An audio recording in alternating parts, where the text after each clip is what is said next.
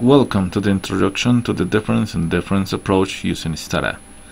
This is an initiative of M&S Research Hub by John Riveros. Alright, so we're starting now.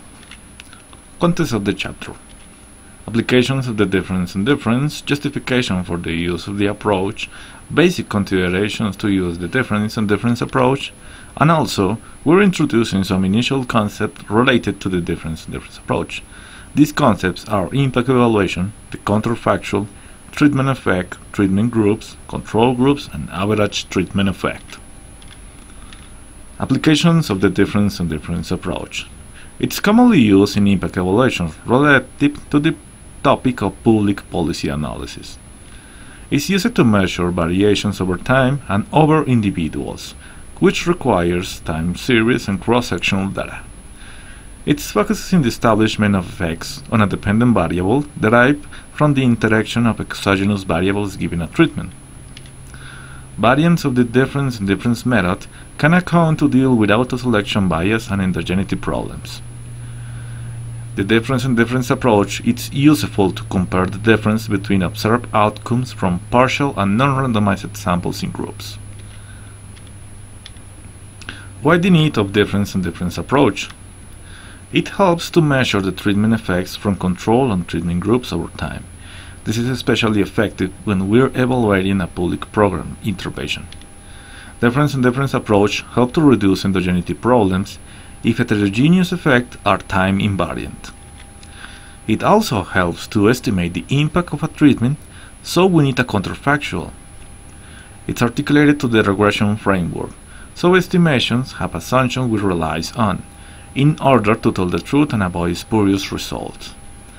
The main idea to use difference and difference approach is to establish impact evaluations, which are derived from treatment effects. Considerations to use the difference and difference approach. The context of the analysis is non-experimental, so selection bias emerges on these kind of experiments, where areas is not randomized.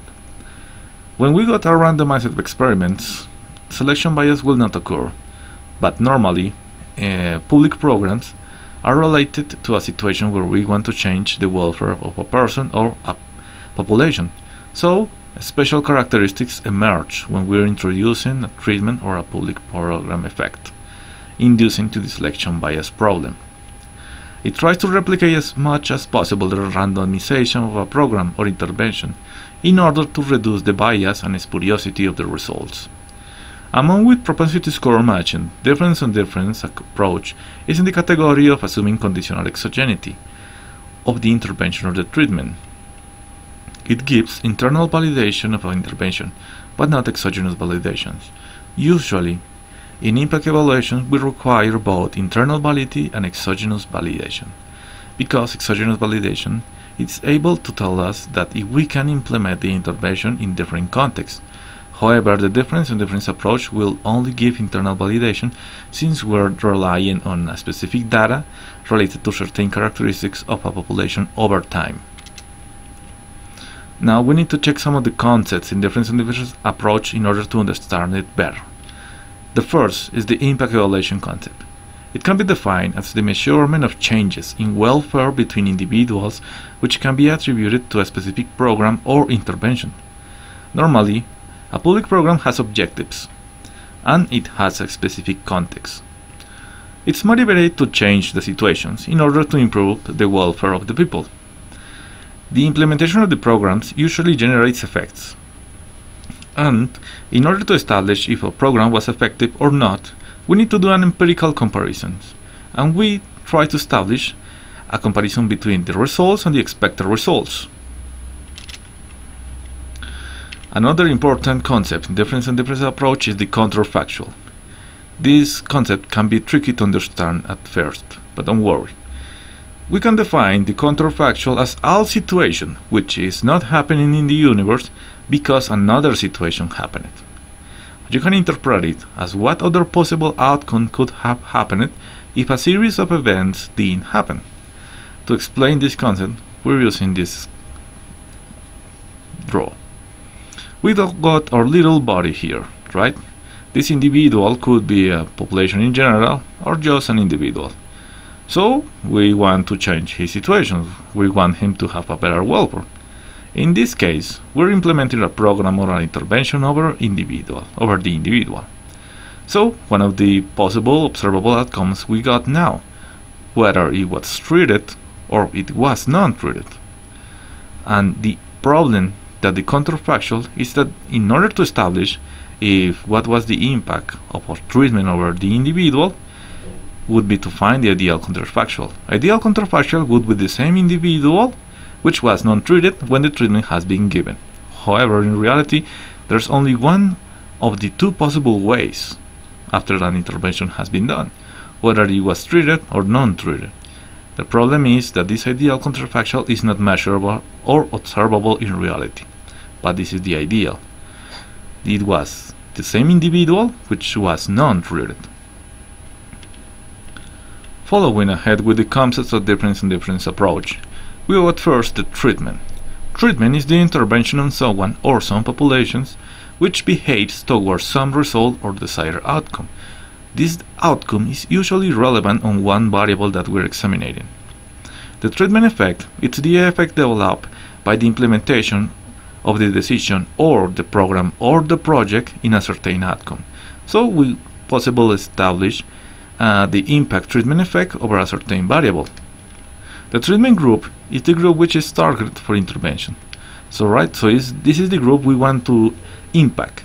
We want to change his welfare in order to improve. And with this idea, the treatment group has certain characteristics. The control group, it's the comparison group that, as we're using as a counterfactual usually, when they know that the impact evaluation is given under certain characteristics similar to the treated group. So it's basically a group which has very characteristics similar among the treatment group, but it wasn't treated. That's the biggest difference. Now we're introducing the most of the important concepts, the average treatment effect. It is defined as the average gain in outcomes of participants relative to non-participants. So in impact evaluation, we normally use the treatment group relative to the control group. We can mathematically introduce this idea, the average treatment effect, AT, as a difference in expected results, right? So we got the expected results of the y sub a, which is the outcome for individual A, when the treatment was given, right? So we first understand t, this case, as the treatment domain variable, which is between 0 and 1. When equals 1, it is telling us that the treatment has been given, and when it equals 0, it's telling us that the treatment wasn't given. So we're analyzing first the first expected result. In this case, y sub a with 1 in parentheses indicates an outcome of individual under treatment when the treatment was given. On the other hand, we're subtracting from that the expected outcome of the same individual which was non-treated when the treatment was given. This is the ideal proper counterfactual. However, in reality, we cannot measure this one. The equation is basically telling us that the expected outcomes in terms of means of the individual due to a treatment can be estimated by comparing the expected value when the individual is non-participant. However, as we mentioned before, this proper counterfactual is hard to find in reality or to measure, so we need to make assumptions on this in order to estimate the average treatment effect. More concepts in difference approach that are important to learn. The cross-sectional. Cross-sectional is a set of data of one period of time with multiple individuals which retain certain characteristics. These certain characteristics could be understood as sex, age, years of educational experience, years in the current job, and such things. Panel data, we can say it's like a reunion or a multiple conjunction of cross-sectional data. So it's a set of data which considers multiple cross-sectional points in time. Estimator. So since we're using difference and difference approach related to regression frameworks, so we need to define the estimator. The estimator would define as the measure of impact between a dependent variable and an independent variable given an econometrical model. A model to introduce the concept. Consider the basic model. Y sub A equals alpha plus beta times the treatment effect dummy variable plus an error term. The outcome y is a linear function of the treatment dummy variable t, and when t equals 1, the individual A is participant of the treatment. If t equals 0, then it's not participant. Alpha would be interpreted as an outcome variable which doesn't depend on the treatment, and beta is the estimator which gives the treatment effect. Several problems arise when we regress the above equation in non-randomized experiments, omitted variable bias or endogeneity, which violates the assumption of conditional exogeneity. In randomized experiments, we could establish or regress in this model, and it would be the average treatment effect. However, in non-randomized experiments, which are usually the case in public programs, we need to establish a difference. So, we need to introduce the difference and difference model approach to evaluate the average treatment effect. We can do this by implying the next form. We got first the outcome y sub A, the treatment dummy variable which is associated with beta 1 estimator. When t equals 1, the individual A is participant to the treatment. If t equals 0, then it's non-participant. Moving along, we got a variable time, which indicates as a dummy variable the times before intervention and post-intervention. So, when this time variable equals 0, it refers to the pre-intervention stage, where areas that the treatment dummy variable equals 1, it refers to the post-estimation stage. Beta 3, which is associated to this interaction term between the time dummy variable and the treatment effect, it's going to give us the difference and difference estimator, which is also giving us the treatment effect, the average treatment effect. So whenever we introduce this basic difference and difference model, the estimator of interest is the one associated with the interaction term. Difference and difference approach is one way to correct the problems of endogeneity if the error terms in A exist, which are related to unobservable heterogeneous effects and are so time invariant. It's important to note that these effects are time invariant, because if we got random effects which are not time invariant, we cannot estimate this model, because estimators would be inconsistent.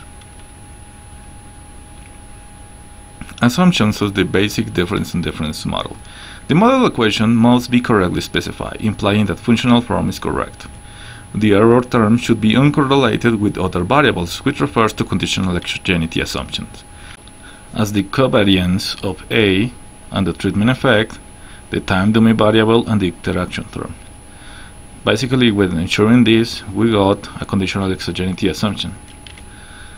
Thank you for watching this. This was an M&S Research Hub video. My name is Riveros and I hope you like it.